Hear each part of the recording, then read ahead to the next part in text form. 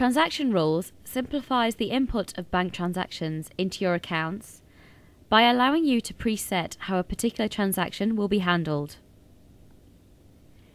You can see your rules in the Online Banking Centre under Transaction Rules. Here we have a rule for entering our monthly telephone charges that is split into 4 sub-accounts. These rules apply whether you import your transactions through bank data or from a QIF export file. Once your import is in the Online Banking Centre, click on View to see the transactions. The import will match any transaction it can.